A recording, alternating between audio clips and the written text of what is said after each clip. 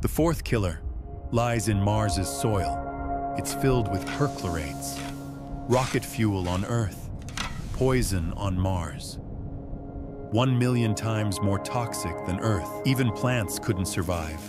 No nitrogen, no DNA fuel. Fifth, Mars has no living cycles, no water cycle, no carbon cycle. It's like a car, with no engine, no fuel, no wheels. Even launch windows betray us. Every 26 months only, miss one chance. Wait 2 more years, and the journey? 6 to 9 months of radiation-filled space. Half the crew may never make it. Even if you land, survival is the real nightmare. One crew of 6 needs 2 tons of oxygen and tens of tons of water. But NASA's tech made only 122 grams in 2 years. Food?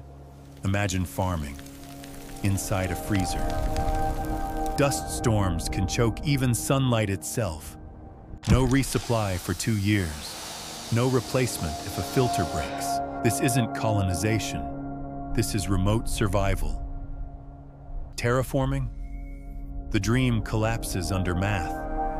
Even nukes at the poles can't create an atmosphere.